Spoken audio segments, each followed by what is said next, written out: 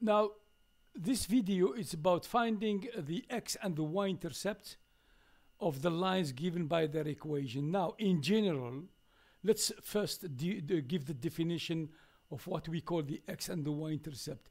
In general, for a line or any curve, this is the y-intercept. It's the point where the curve or the line cuts the y-axis. So this is the y-intercept. And because it's on the y-axis, it's x equal to 0, the coordinate x equal to 0. Now the x-intercept, this is the x-intercept, it's the point where the curve or the line cuts the x-axis, and we know that any point on the x-axis has the coordinate y equal to 0. So let's go here and start our part A. In part A, we have negative 3x equal to y plus 6. Now let's find the x-intercept. X-intercept. What we need to do is to put y equal to 0. Look here. This is the x-intercept. It's on the x-axis. Y is equal to 0. So what we do, we put y equal to 0 into the equation.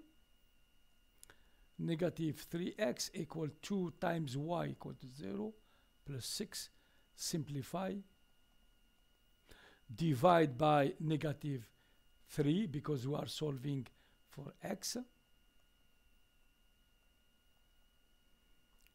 So we simplify, and that gives me x equal negative 2. The x-intercept is negative 2, and of course y equal to 0. Now the y-intercept. The y-intercept, we said it's x equal to 0 because it's the point of intersection of the curve with the y-axis. So we go and do the same thing. We put x equal to 0 into the given equation. Minus 3 times 0 equal to y plus 6. Now this gives me 0, so 0 equal to y plus 6. And then we solve this for y. 2y equal negative 6. Divide by 2. That gives me y equal negative 3. And the y-intercept is given by x equal to 0.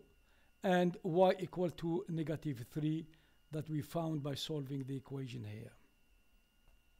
Now the equation given in part B is 2y equal 8. There is no term in x, so it must be a special line. So let's divide by 2 to obtain y equal to 4. Now y equal to 4 is a horizontal line graphed like this. This is y equal to 4. And it's a horizontal line like this. So it's obvious that here we don't need any calculation. The y-intercept is going to be 0, 4.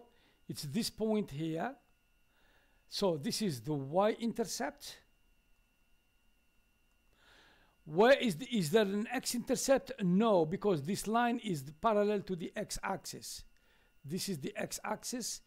This is the y-axis. So no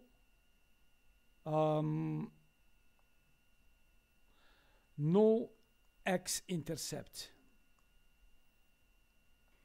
The equation in part C is given by negative 3x equals to 6, and now there is no term in y.